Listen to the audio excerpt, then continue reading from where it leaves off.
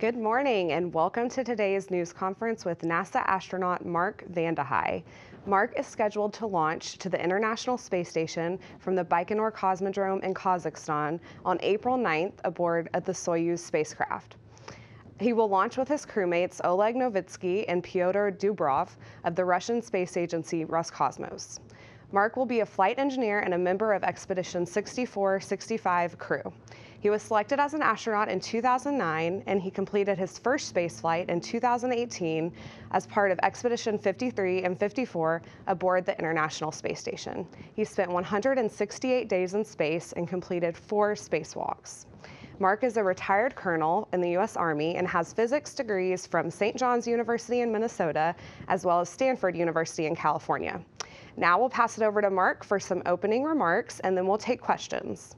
For media on the phone, please press *1 if you have a question and *2 to withdraw your question if it's already been asked. So now we'll go over to Mark. How are you feeling about your upcoming mission? Hey, Megan, thanks a lot for the question. I am really excited. I've been training as a backup for Kate Rubin's launch back in October.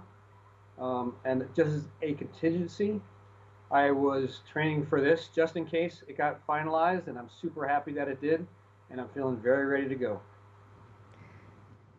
That is great to hear. Okay, now we'll take some questions from the media. Let's start with Joey Roulette with The Verge. So this flight was arranged pretty in the last minute, which is kind of unusual, I think, for NASA's Soyuz missions. And I was wondering how your training has been, and when did you first find out that you actually got this assignment that you're going to fly? Thanks. This is kind of a funny story, but I found out the same time I think everybody else did. One of my high school friends told my wife that there was a Twitter announcement that said it was finalized. Of course, the only reason that happened was because it was the middle of the night. I was sound asleep. Otherwise, I'm sure I would have found out earlier. I didn't look at my email until later. Again, I was just super happy. It was something that had been in the works for months, trying to make it happen. Lots of challenges, and people worked super hard to get it actually finalized. But that entire time, regardless, I, as a member of really 4 people, because we weren't sure if the Russian that I replaced, Sergei Korsakov, or I were going to be flying, all 4 of us were training for that spacecraft with only 3 seats in it. So we were ready for whatever contingency we needed to do, and that's how we ended up today, ready to go.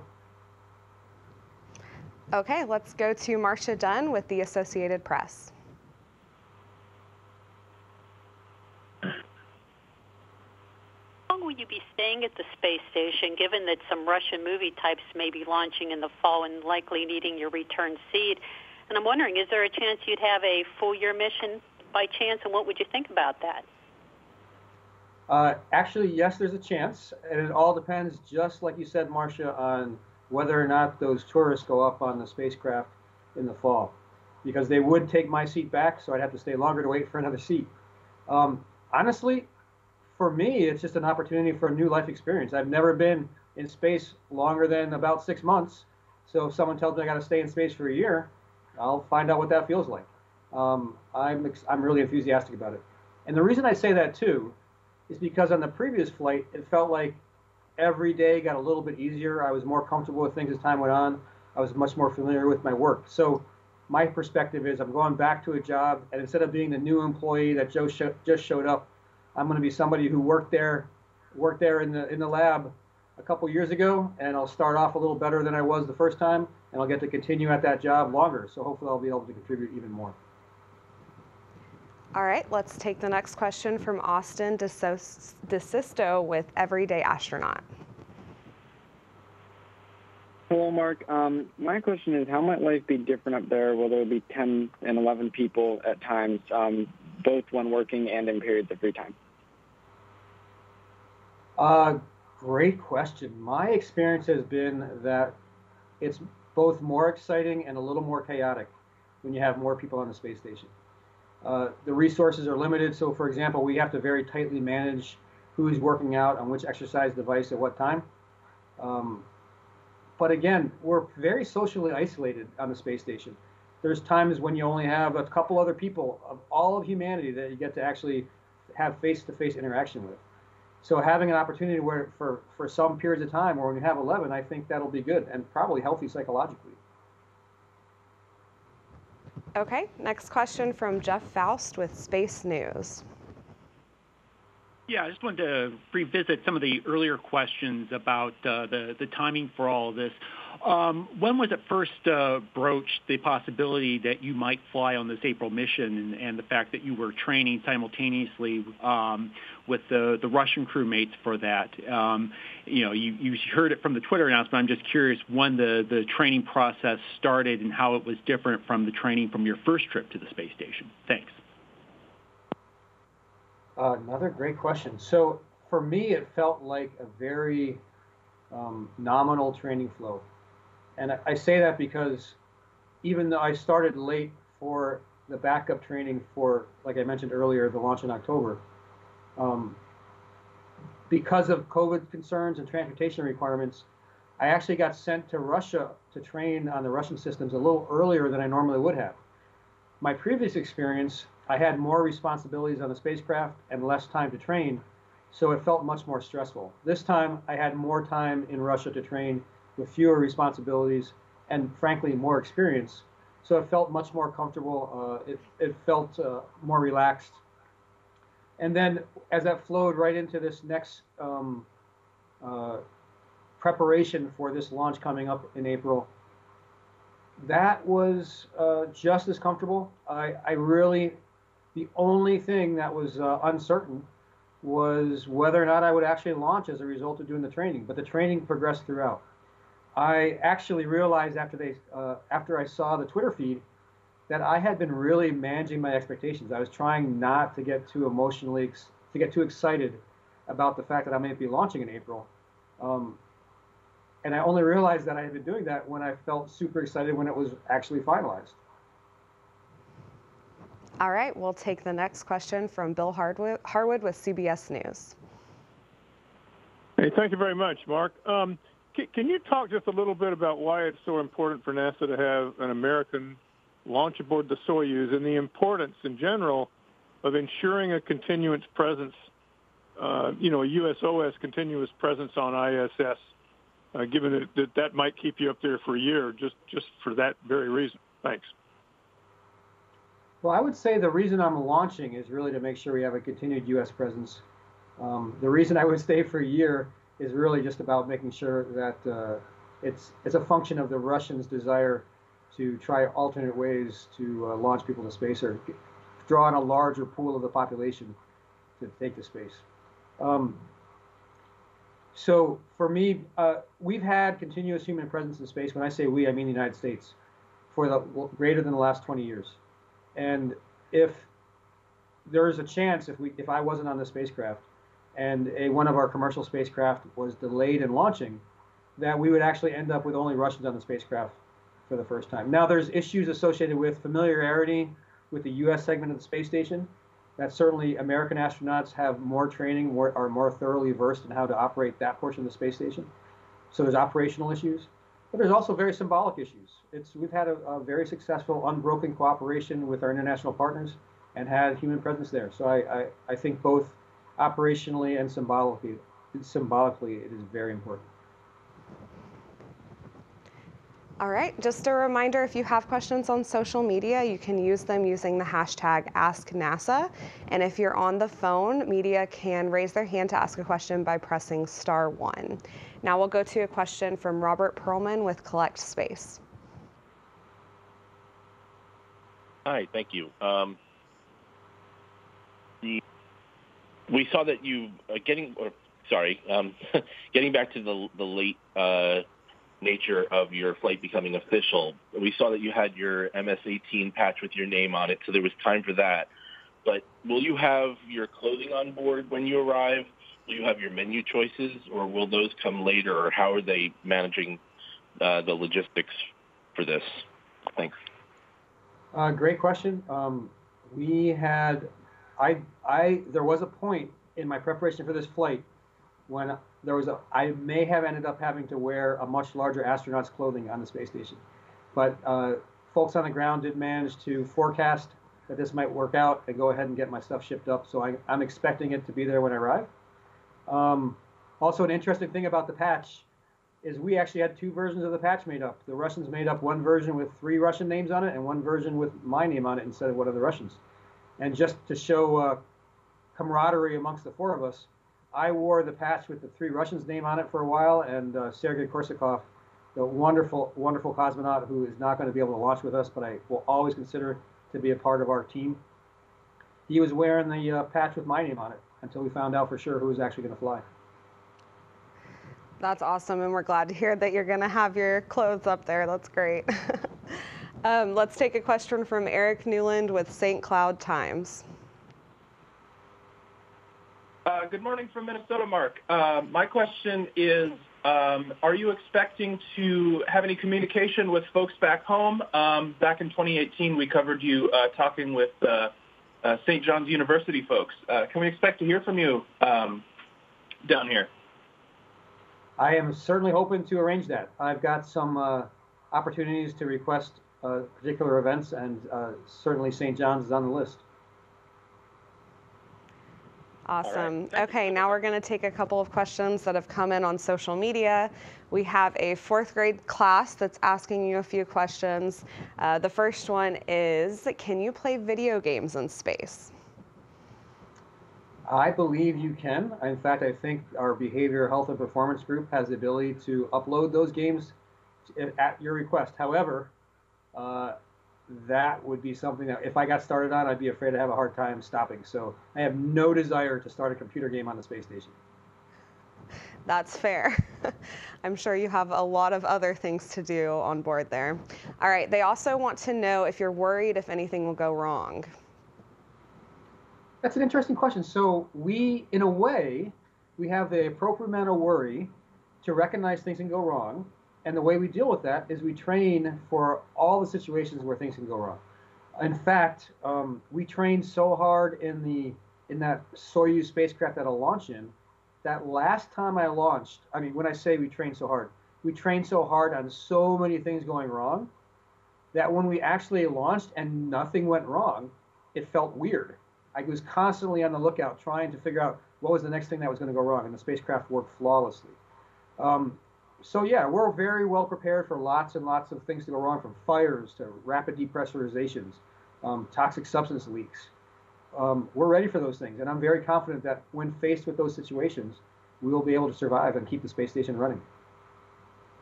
All right. And last question from them, how long can someone stay in space?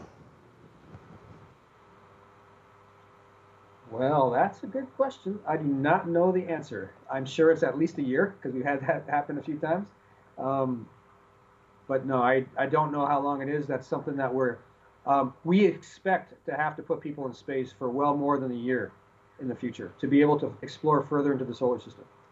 And a lot of the science we are doing on the space station is helping us to understand how to keep people healthy while they're in an environment where they're basically in a free fall.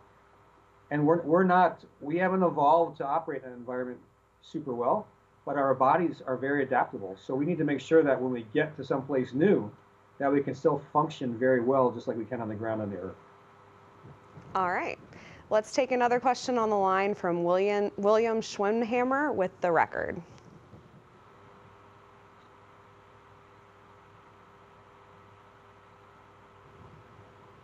Greetings, William.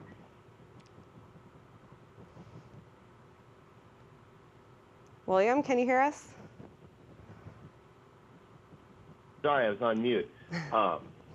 Another hello from St. John's. My question today is, in the last 3 years since your mission to space, what have you missed most? Miss most about space? Yes. The absolute freedom of motion. So imagine you can go flying through the center stack of the space station and going head first with your arms out in front of you like Superman. And then when you want to go around a corner, you can just grab onto a handrail and let your feet swing wide, and you end up going feet first in the other direction. I got comfortable enough with the environment that eventually I could be standing with my hands crossed, with my feet hooked under something on the floor, and then I was looking for an object to do some work on the space station. And then I just noticed the object on the ceiling, and I flipped upside down, hooked my feet on the ceiling without even unfolding my arms, and then grabbed the object. So it can be really, really fun once you get past the initial discomfort of the weirdness of the whole thing, but it gets really, really, really fun. All right, let's take a question from Robert Perlman with Collect Space.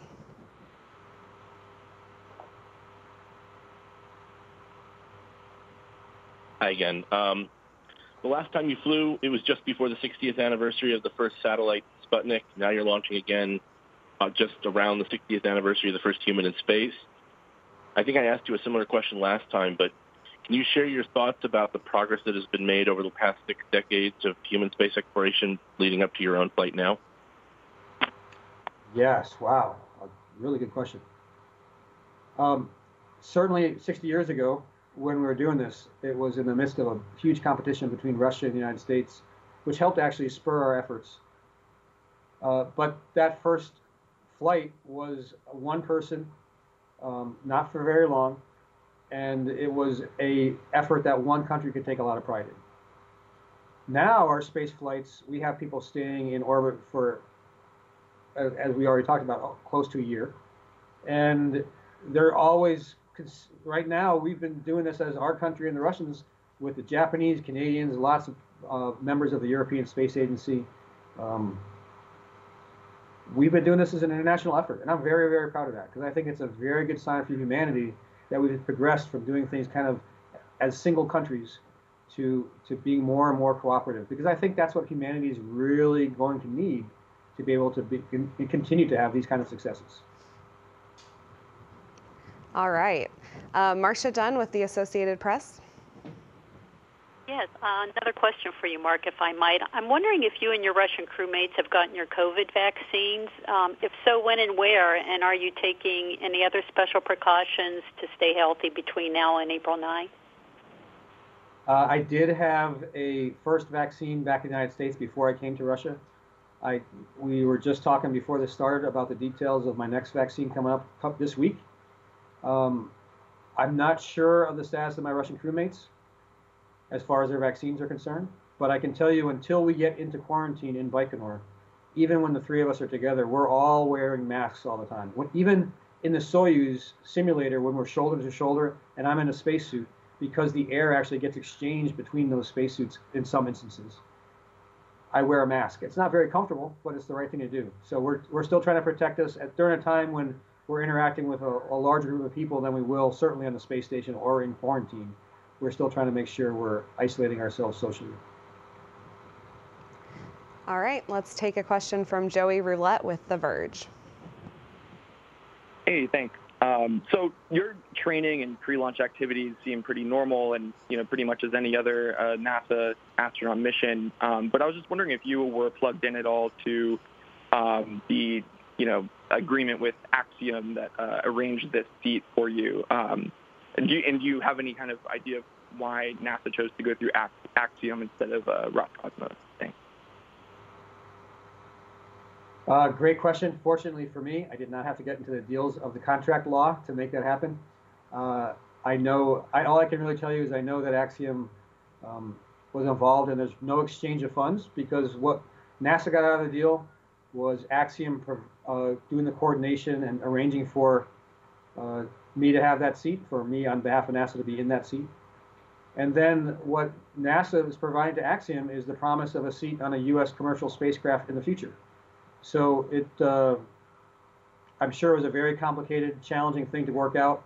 I know a lot of effort went into making it happen, and with time constraints, because we knew that if we didn't get it figured out, there was a chance we wouldn't be able to get the seat in time. So I'm really happy it worked out the way it did, and I'm also very happy that I did not have to deal with all those details. That makes sense. All right, let's take a couple more questions on social media. Chris on Twitter wants to know if you've cross-trained on any of the commercial crew vehicles. Have you had any experience with the SpaceX Crew Dragon or the Boeing Starliner vehicles? Another fantastic question. I actually have not. The only exposure I've had to U.S. commercial crew vehicles was before I was assigned, was going out to Hawthorne to go to their factory and look at the storage spaces in the Crew Dragon spacecraft. As somebody who had experience in space, to give them some feedback on what I thought, how the crew would react to having to access these particular places. I wasn't really training for me. It was an opportunity for them to get some feedback on how their spacecraft would work for an astronaut in flight. It's an amazing spacecraft. I have had some training on how the system works when it's docking and monitoring that docking, but that's really it. Okay, great. Thank you. Stephanie on Facebook is asking, how long does it take to physically get acclimated when you arrive to the space station? My wife tells me that it took me longer than I claim, because I think I told her it took about, maybe I tuned out the hard parts, but I think about 2 weeks I was feeling okay. I really didn't have a lot of nausea like some people did. But even that, my mom said, wait a minute, you told me you had nausea. So I think I've forgotten some of the bad parts. After the first month, I think I started feeling like I had created habits to work in an environment that required lots and lots of conscious effort. Let me explain a little bit more. When you put something down on a table, you don't really have to think about it. You set it there, you have to think about where you left it, but it's going to stay there. Not a lot of mental effort. I got on the space station without a lot of mental effort. I looked at the wall and I stuck a blood vial on the wall on a piece of Velcro. Turned my back to it, came back to get the blood vial. It was gone. I had stuck like pieces of Velcro together without recognizing that they wouldn't stick for very long, and it had floated away. I found that in all kinds of instances, the way I normally operate, instead of being something that I could do, just flow through it and let things naturally happen without really having to pay constant attention, I couldn't do that. It felt very exhausting for the first month because so many things required me to pay attention to every little detail.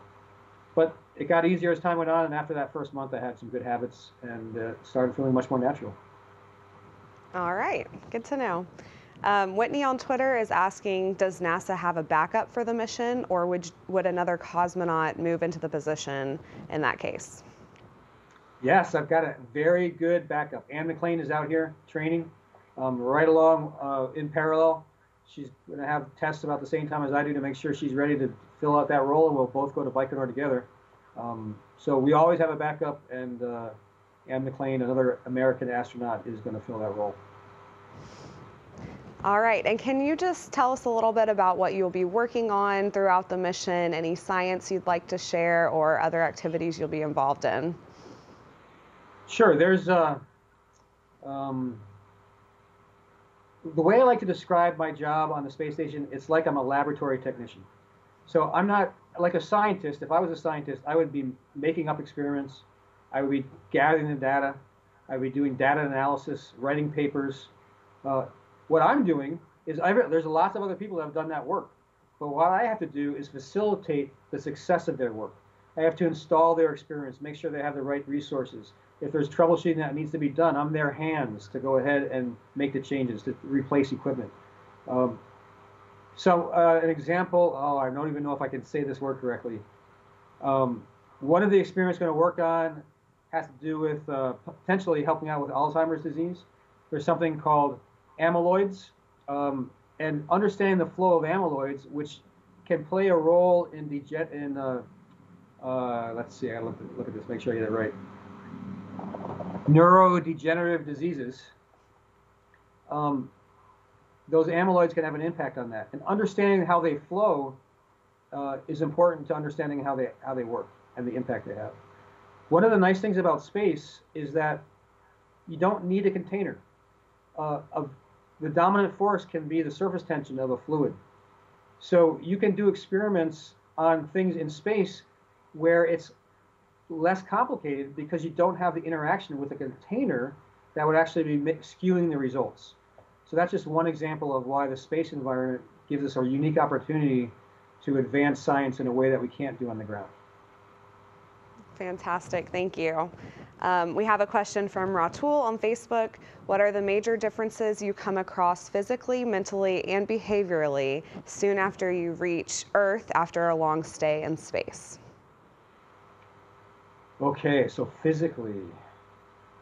physically and mentally. So physically, my lower back bothered me, and I noticed it for some reason every time I bent over to put on my shoes or tie my shoes. And psychologically, I was grumpy every time my lower back bothered me. The immediate thing that I had going on, we take some good medicine to help prevent nausea, and I know a lot of people have a really challenging time when they get back to the Earth, and moving your head just makes it worse. But for me, the medicine worked fantastic, and when I moved my head, everything started spinning, but it didn't make me feel ill. So it just felt like an effect that I knew was going to not last very long, but it was kind of interesting. So I would move my head really fast, and everything would start spinning. So I kind of had fun with it, and then 20 minutes later, it stopped.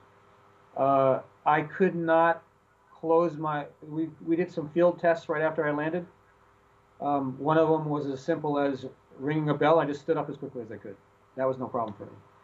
Another one was ringing the bell and walking forward really fast, going around, turning around, and having to walk back to the seat where I'd come from as quickly as I could. As soon as I got around the cone and tried to pivot to come back, I basically went 90 degrees off the direction I wanted to go because I was just very off. That spinning around made me feel so dizzy that I just went off in the wrong direction. Later on, they had me close my eyes, cross my arms, and try to walk heel to toe. And I was leaning on the doctor the entire time he was standing next to me. I could not, once I closed my eyes, I could not stand up straight. Within a couple weeks, I definitely felt like all that was going away, other than some soreness. Bone density for me. I lost 7% of my bone density on that first flight, and really only got it back about 6 months ago, but I got it all back. Wow, that's amazing. Thank you for sharing that. Let's take a question from Mariana on Facebook. This is an interesting one. Do you think in Russian when you speak in Russian on the space station, or are you translating your thoughts from English? It depends. There are times when the language is familiar, or there are phrases that I've used a lot where it flows out. But if it's a topic that I'm not that familiar with in Russian, then I have to really think about what I'm saying, and that could make it more challenging. I have run into an interesting situation with typing in Russian, though. I got comfortable with typing Russian just for various reasons, even sending an email to a Russian. But I was always thinking by individual letters when I typed in Russian. I'd have to think about every letter, where it was on the keyboard. And then in English, I don't do that. In English, I type, I think of the word, and it just flows through my fingers onto the computer. So what I found was when I was trying to type an acronym, something that required me in English to think of individual letters, I was messed up because I would actually type the place where the Russian letter was. I had to always look at the keyboard to find individual English letters because I got so used to thinking of individual letters in Russian on the keyboard.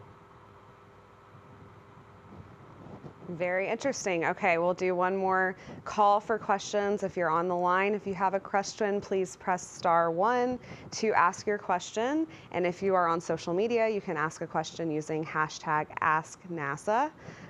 So Mark, we'll wrap it up here if we don't have any more questions. If you just tell us a little bit about how you're feeling for your launch. Like I said earlier, once this got formalized, finalized, I finally gave myself permission to get excited, and I am very excited.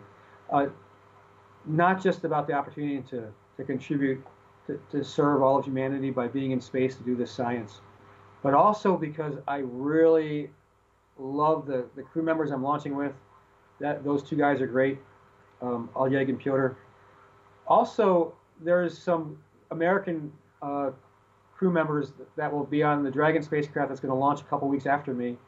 For example, I had backed up Shane Kimbrough at one of his flights on a Soyuz. He'll be on the space station with me. Thomas Pesquet, I had been scheduled to launch and be on board the space station with him. He's a French astronaut. I get along super well with him. We have a lot of laughs, and I'll finally get an opportunity to actually be in space with him. And then Aki Hoshide, one of the a Japanese astronaut who's also on that spacecraft. He was the commander for a underwater mission that I did for 9 days, in fact, along with Thomas. And Aki, I just have a great time with him. He knows when to be serious and take on the role of commander and get us all in line. But as soon as the opportunity presents itself, get ready to relax and crack a joke. And he's just a great pleasure to be around. And if I didn't mention Megan MacArthur, I'd be remiss. She is incredible too. I met her when I first got to NASA and was trying to learn how to be a capsule communicator. She was a capsule communicator extraordinaire and, of course, a fantastic robotic operator on the Hubble mission on the space shuttle. So she's a very experienced astronaut who's going to bring a lot to the group too, and just a very professional person and a pleasure to be around. That is awesome. We can't wait to watch you all. We do have another question from Facebook. So Gabriel is asking, how hard is it to become an astronaut? Wow, I'm still trying to figure out how I possibly got this job. So I think you need to assume it's very hard, but you should never, if you want to guarantee you don't get the job, don't try. Here's another thing. What I would say is if you want to be an astronaut, find something that you love to do, and then you'll probably be more successful because you're doing it and you love it. There's going to be times when you have to do things you don't love. That's just how life works. Grin and bear it, learn as much as you can out of it, but also seek lots of challenges. Find things that put you out of your comfort zone. Get into environments that maybe you wouldn't normally experience. All those things, I would say, are going to give you a very rich life and also help you out on the path to becoming an astronaut. But my intent really is to share with you that ideally, you enjoy your life so much that if you become an astronaut or not, that's just a bonus. That's great. All right, we'll go ahead and wrap up for today, but I understand that we did have some technical difficulties on the satellite for just a few minutes. So I wanted to let everyone know that the video will be uploaded today at images.nasa.gov, so you can get it there and download it there if you need it. And I just want to thank you, Mark, for being here with us today and answering all these questions. And thank you, everyone, for joining and watching and for asking your questions. We will be watching you. Everyone can go and watch Mark and his crewmates launch on April 9th on NASA TV, online at nasa.gov/live, on social media, or on the NASA app. And be sure to follow along on Twitter and all the social media sites for updates. Good luck, Mark. We can't wait to see you launch. Thanks very much, Megan. This was really a pleasure. Thanks for the opportunity to share with all of you, and thanks for your enthusiasm and curiosity.